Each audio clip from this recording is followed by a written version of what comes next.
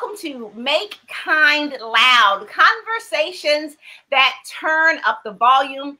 And this week we are talking to Dr. Sabrina Black. Hello, Dr. Black. How are you?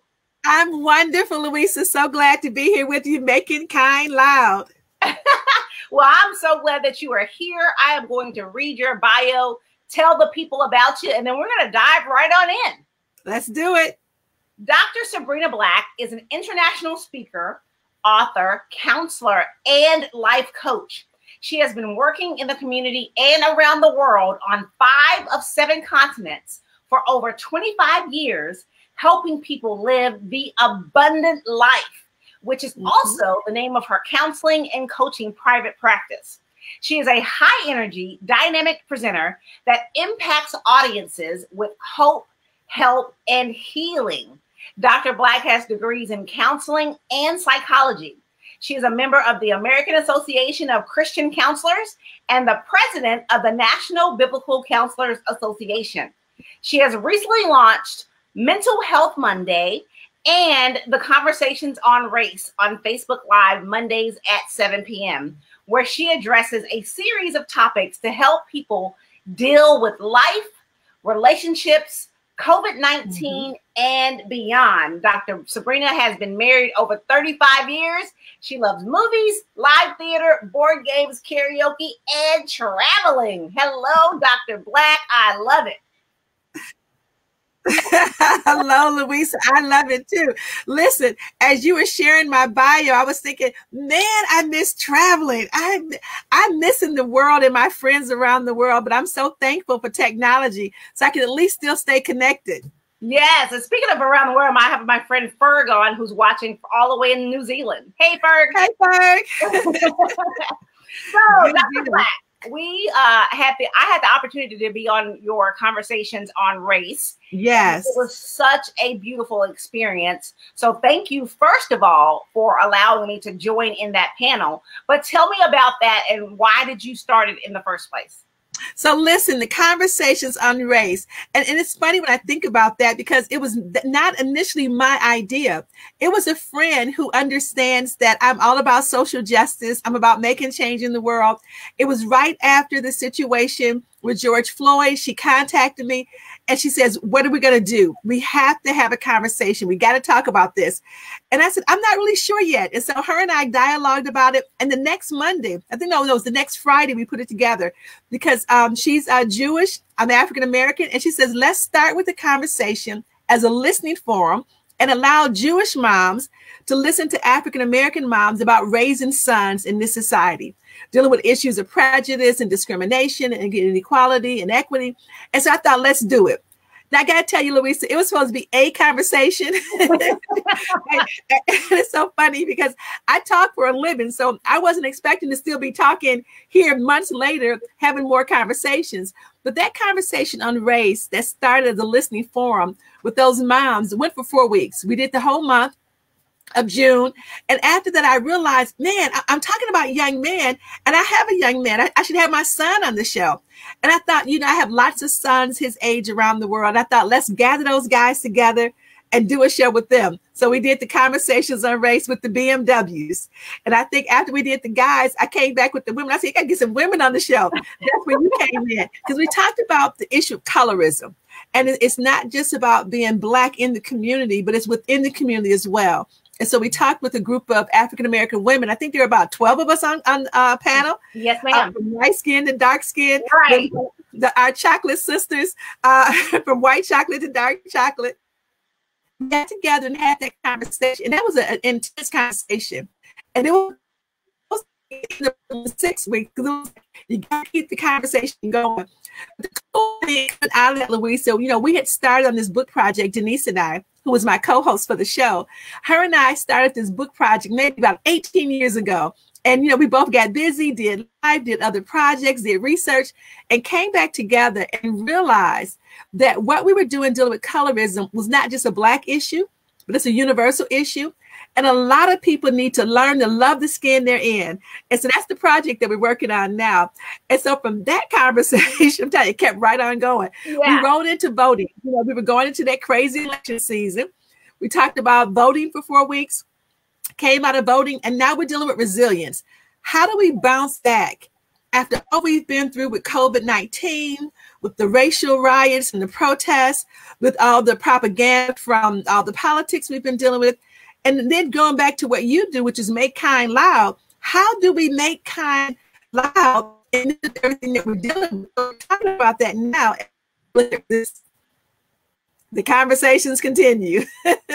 I love it. I love it. And you are such a great moderator and keeping everybody on topic and making sure that the conversation flows so that people can get the information. Because with, you know, with a panel, people can overtalk, overstep, but you have such a gift of keeping people in order. Thank you.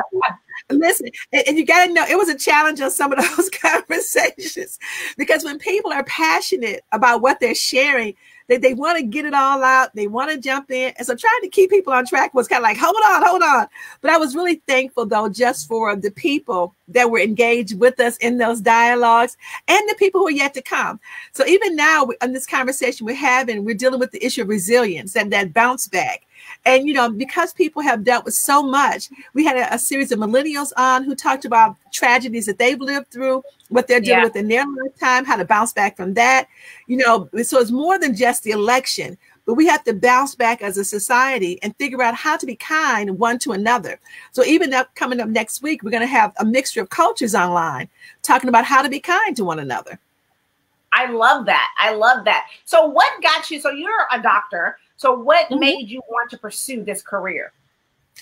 So pursuing this career, you know, I'm in mental health, and pursuing this career, I've always wanted to know what made people tick. You know, what were they thinking when they did what they did? And so I wanted to know that from a child. But beyond just wanting to know why people did what they did, I really wanted to help people process the pain that they were going through and the life tragedies that they were dealing with. You know, I think I've always been filled with compassion and just really wanting to be gracious to people, be kind to one another, and help people live beyond the place they were in. Because I understood that when tragedy and drama and trauma happen, you can get stuck there. And so I would meet people who would be stuck in the past somewhere. And I'm thinking, man, that was 20 years ago. That was 5 months ago. That was 2 weeks ago. You're still dealing with that. And to be able to meet people where they are and walk with them from that place to where they need to be and where they desire to be. And so what wanted me to be involved in this was just seeing so many hurting people and realizing that you didn't have to be down and out because life had dealt you a bad hand.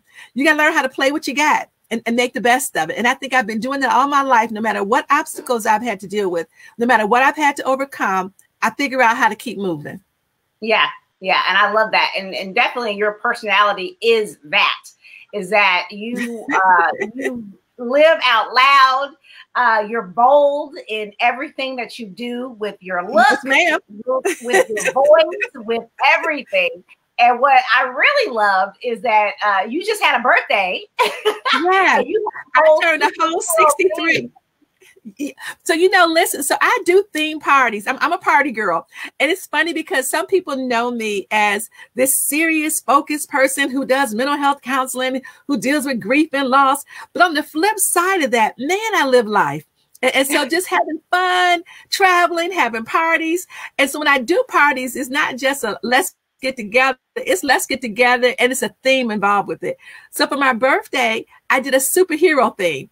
And I got to tell you, Louisa, I probably was the biggest kid in the house at 63 years old. I got a chance to be Captain Marvel. I had a shield and everything. And I even dressed up in full costume. My husband laughed. He says, you actually put on a cat suit and high heel shoes.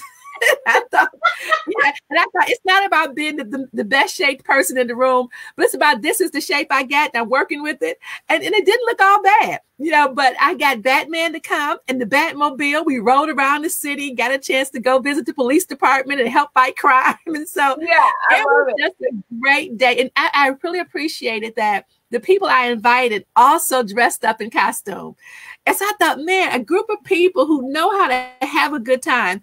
And I think we need to learn how to live out loud as we show kindness out loud. Because again, you only get one life. And whatever it is you're going through, whatever it is you're dealing with, enjoy the moment. Live, live, live. I can't stress that enough. Live. And so I definitely got a good time on my birthday, 63 years old, hanging out, being a superhero. I love it. And I love the fact that you live your message. Like you are just like, this is who I am, and I am not going to apologize for that. And how do you help your clients get there? Get that kind of joy that you have? Yeah, so first of all, let me say that the joy of the Lord is my strength. So I start there. My relationship with God really helps in terms of having the right perspective, having the right attitude. And so just trying to encourage people that whatever your faith is, to live your faith, to apply what it is that you believe. And so I have friends of a lot of different faiths and cultures. And so I'm not trying to persuade them into what I believe, but whatever you believe, live it. And so when I think about working with clients, part of what I try to do is help them think through and dream big. What did you want to be when you were little? What were your visions? What were your dreams? And to realize that those things are still possible. You don't have to give up on what you wanted because life has happened to you. Life will keep happening to you. But then how do you make the best of that and keep a plan or strategy for their lives so that they can begin to see a brighter future? And realize that where you are now is not where you have to stay. Whatever messages you've received, whatever negative things people have said to you, you can almost like wash all that off and start afresh and start anew. I love that. So you're all about, living right now, starting right now, because time waits for no one. So what do you want to talk about in regards to that? Yeah, so, it's interesting from a client I had this morning. It was a new person, and I was telling them about my scope of practice. And so my scope of practice, first of all, is from a biblical framework. I believe people need God, but the goal is not to beat you up with the Bible or to condemn you or make you feel guilty in any way. But then beyond that, I tend to be present and future focused, meaning that wherever you are now, let's figure out how you got here and where you want to go. And so we don't necessarily spend a lot of time tracing roots of dysfunction, so we don't need to talk about what happened to you when you were 2 years old or 5 years old or 7 years old, unless those things are impacting you right now. And so some people have dealt with some really traumatic situations. And so maybe it was molestation or domestic violence, and those things may impact your mental capacity. It may impact your thinking ability and how you resolve issues and problems, at which point we need to talk about that. But if those things aren't impacting you now, let's figure out where do you want to go and then figure out how to get there. And so when I think about scope of practice, again, I tend to be future focused and present focused right here, right now. What do you need to do? And so the question I often ask people is what now? What next? Whatever happened to you, what now? What next? And if you think about that all day long, it'll keep you moving forward. What now? What next? That is beautiful. And that's so powerful because like you said, we can't do anything about what happened in the past. And can't change the past. Can't change it. And so what now? What are you going to do now? And then what are you going to do next? Those are huge conversations. Those are huge questions that you need to look at yourself and ask, because again, the past is the past. And although it was traumatic and it happened, and it was all of the things, it was all of the emotions, but what are you going to do now? Yeah, I think it was Chuck Swindoll said that life is a matter of perspective. It's 10% what happened to you, but then 90% how you process it, what you think about it. And so if you think, oh my God, this is terrible, I can't make it, nothing good ever happens, that's the life you'll live. But if you think, yeah, that was a terrible situation, but I'm not a terrible person and I can move forward and I can grow from this and I can handle this, that's what you'll live.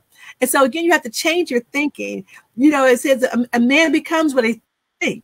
As a man thinketh, so is he. And so you got to think the right things and do the right things. Your behavior will follow what it is that you're thinking. And so, Louisa, when I think about you, I just this big smile on my face. I think Louisa's somewhere being kind. And so because you're being kind, kindness is just drawn to you. I mean, kind people want to be around the joy that you bring. So that's what I'm trying to help people realize, is that you want to be able to draw in the right energy and the right strength from the people that you connect with. So you got to connect with people who are like-minded and who want what you want out of life, and not stick around with people who aren't doing anything, because you'll become just like them. Exactly. I had somebody used to say, it was my pastor She died a few years ago, but she used to say, if you hang around the barbershop long enough, you'll get a haircut. Absolutely. Meaning, if you hang around people who aren't doing great things or whatever, whether it's, you know, physically or mentally, you start thinking like them. So you need to elevate. You need to elevate your thinking, and you need to elevate the people that are around you as well. Right. I don't remember what company it was, but they talked about your fave fives on your phone. So it's like, who are those 5 people that you call most of the time, that you spend your time with? If you looked at your favorite 5 people according to your phone, those are the people you make the phone calls to, or who call you the most, and just do a quick assessment. You know, what's their income level? What's their future? What's their focus? What are they doing in their life? Are they in good health? What's their faith? Because again, your life probably lines up with that group. If you find that you're at the top of those 5 in every category, you need another 5 because you always want to be with a group of people who cause you to rise to the occasion. So don't feel like, you know, I'm good. I'm the best in my group. Being the best in your group is not a good thing. Right. You know, best in this group, let's get another group so you can grow with that group, and then get another group and grow with that group. You want to always be growing and advancing in your life. You know, I'm so thankful for the people that God allows me to be around. And I tell you, every now and again, I'll stop and pray and say, Lord, send new people. Because new people add fresh perspective. New people help you see the world from a way that you haven't seen it before. It helps you peek around the corner and see it from a different angle. And so even if you're watching this show and you're saying, really, call me. My information will be posted. Email me. Check out the website, drsabrinaBlack.com. Connect with me. I love connecting with people. And that's one of the things right now, Louisa, that I got to tell you I miss most. I tell you, I miss traveling. But man, I miss being with people. And so I was so glad to have that birthday party. Even though we had to social distance, I got a chance to see people live. Like, I want to hug everybody. So for the people I didn't get to hug, big hugs to all of you, big kisses to all of you. And we will be together again soon. But in the meantime, let's do what we can on platforms like this. You know, for StreamYard and Zoom and Google Hangout and Messenger Meeting, whatever you can do. But try to connect with people, make some phone calls, do some FaceTimes. But you got to stay in touch because people matter. Yes. So what is your advice to people? Because my mom is struggling right now because she wants to gather. And we have a very large family. She's the oldest of 16. So, you know, family gatherings are always big. But this year, you know, we're not going to do that because of COVID-19. So what is your advice to people who want to gather and want to do all that, but know they can't? And so they're kind of sad about it. Yeah, so the sadness is real, Louisa. I'm glad to hear about your mom and that big family. I love big families. My mom was one of 17, 12 lived to old age. And, you know, but when you talk about gathering for the holiday or for anything at this point, especially like right now in November, COVID season, you got to gather with the people in your household. Yeah. Not the people in your family. So if they don't live there, you won't be with them for Thanksgiving. And again, I know people are willing to take the risk. And what I hear people say a lot is, well, you know, I'm safe in my house. I'm doing social distancing and they're doing social distancing. And I know they haven't gone anywhere. And so 4 households are going to try to get together because none of us have been any place except for stopping to get gas on the way and stopping to pick up pops on the way and stopping to get ice on the way. And all of those stops put you at risk. They put you in danger. And so it's better to not stop anyway and stay home. So again, how do you connect? Definitely make the phone calls. You know, it says just a call away. Make a phone call to somebody, text somebody. You can start sending cards right now. Now, Thanksgiving cards. Start sending your Christmas cards out early. There are other ways to stay in touch. One of the things I found, Louisa, on social media is that people are doing all kinds of really cool stuff online. They're doing birthday parties online. They're doing scavenger hunts online.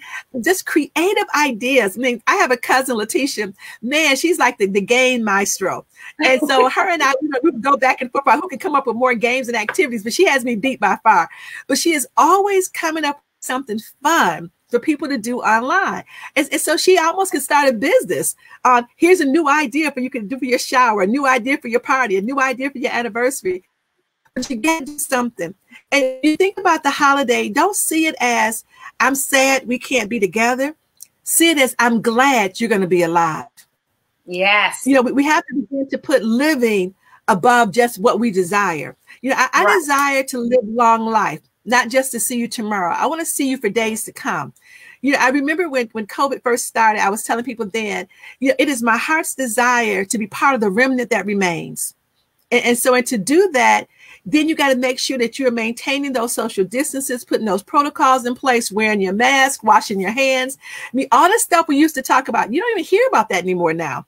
But if you think about it, in March, all you heard was wash your hand commercials. It was wash your hand songs and jingles. It was all the videos about how to stay safe. And now people have just gotten casual. You cannot get casual if you want to live. So Thanksgiving, give thanks that people are alive. Give thanks that people are healthy. Give thanks that you'll get a chance to see them again soon. But try not to do it on Thanksgiving if you can avoid it. Yeah. Yeah. And you're right. Because when it first started, I mean, but that goes with everything, right? Like when something major happens, everyone is on it. They're washing their hands. When the George Floyd situation happened, everybody was all about social justice and this, that, and the other. But then as the time goes by, people become more complacent. But those things still need to be in place because it's still out there, right? Like nothing has really changed, but we still have to do our part. Yeah, definitely you got to do your part. And again, when you think about what people's platforms are, you talk about the things that matter to you. You talk about the things that are important to you. And so living life is important. Talk about that. And that's why I'm encouraging people, if you can. And again, I know everybody can't do it and everybody won't do it, but if you're able to. So even when I think about this holiday, you know, for Thanksgiving, that's one of my husband's favorite holidays, Thanksgiving. Every year we would do a dinner for almost 45 to 50 people. Wow. You know, he would want to invite single people over who we didn't know didn't cook. A lot of his brothers from his fraternity would come over. We'd have family over. And we were just really excited to be able to provide meals for the family. But this year, we started telling people in September, we will not be hosting Thanksgiving. You will not be coming here. And that was before it even spiked again. But we were just like, no, it's not going to be wise to gather. You know, my sister was going to come in from Chicago. You know, my brother was going to come in and just different places. It was like, no, maybe not. But so I thought about that. My parents are elderly. My mom's birthday is coming up. Happy birthday, Mom, if you're watching. Her birthday is coming Saturday. She's going to be 82 years old. And, you know, again, she's high risk because she's older. My father is 84 years old. He just had some health challenges. And, you know, again, I don't want to put them at risk, but I would love to spend the holiday with them. So my husband and I have been talking about that. I'm going to probably go over this weekend to celebrate my mom's birthday, but I'm going to end up staying there the rest of the month probably.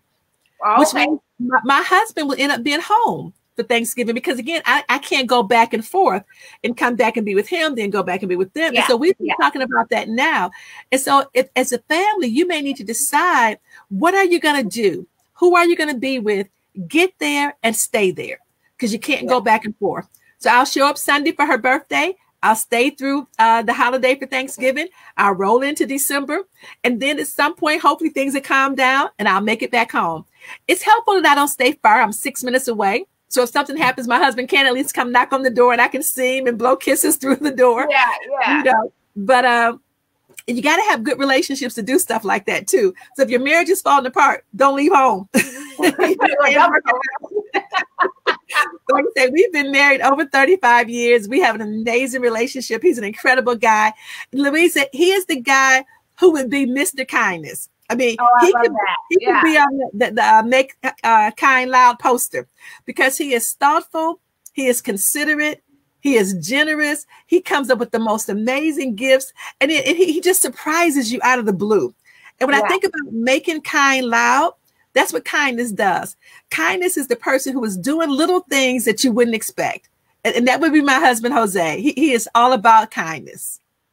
I love that. And I would love to chat with Jose and get his philosophy on life and see why he is the way he is. I love that.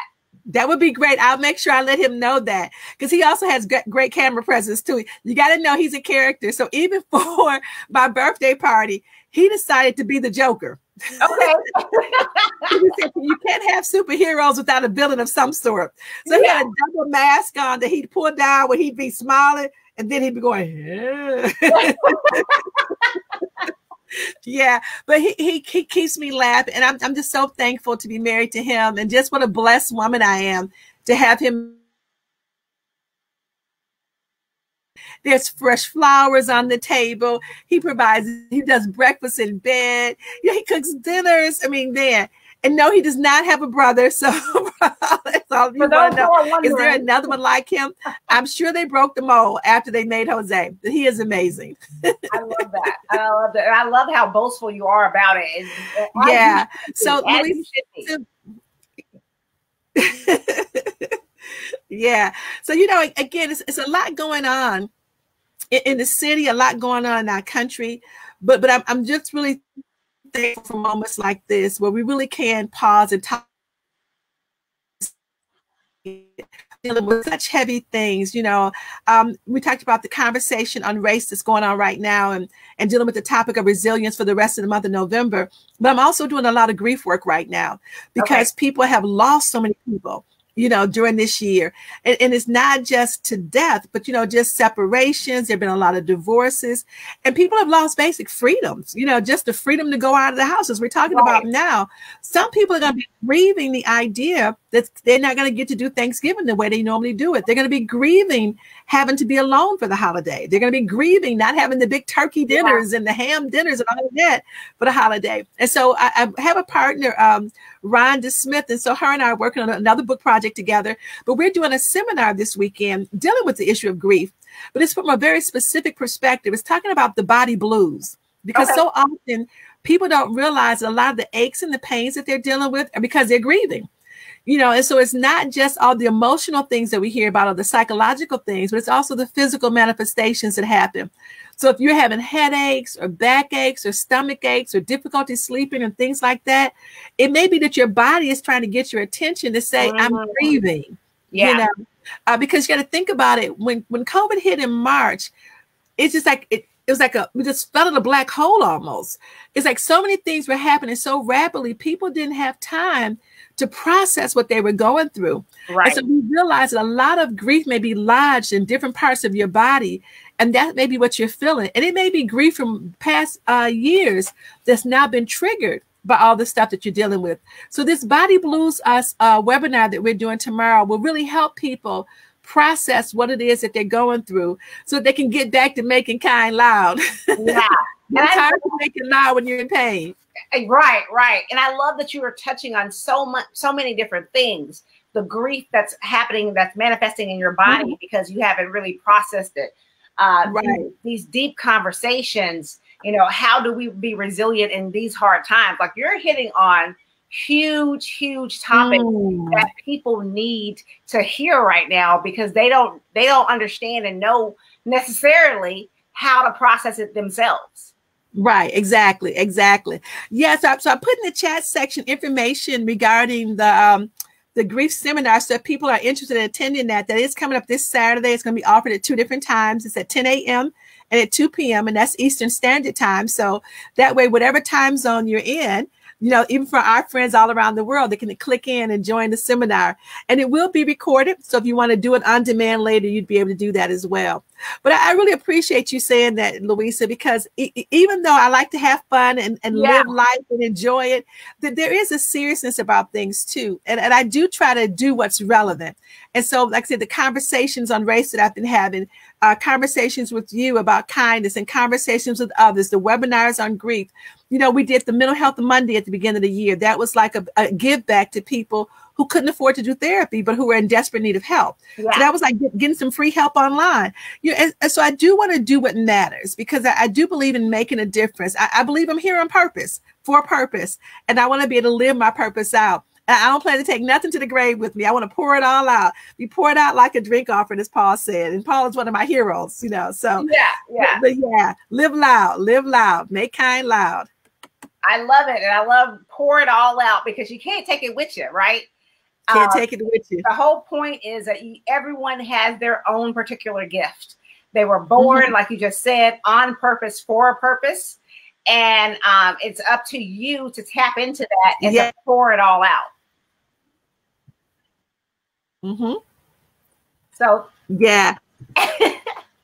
Thank you so much. It has been such a joy and a pleasure talking to you. And I could just talk to you forever. You are amazing.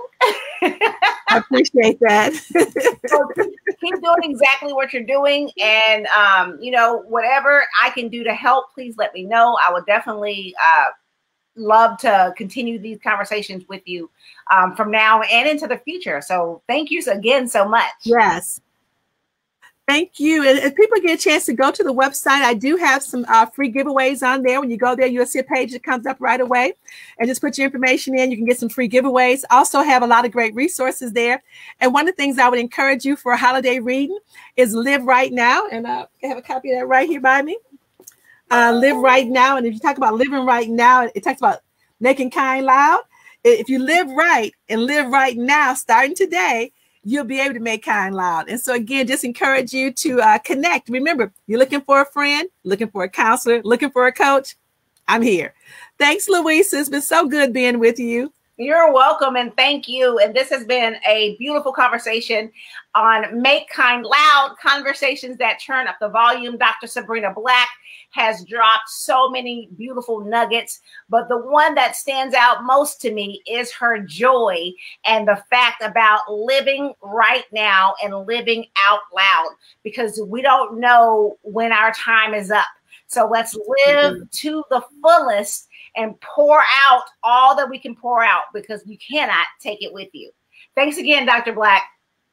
Thank you. Bye-bye. Bye-bye. We'll see you next week on another episode of Make Kind Loud, conversations that turn up the volume.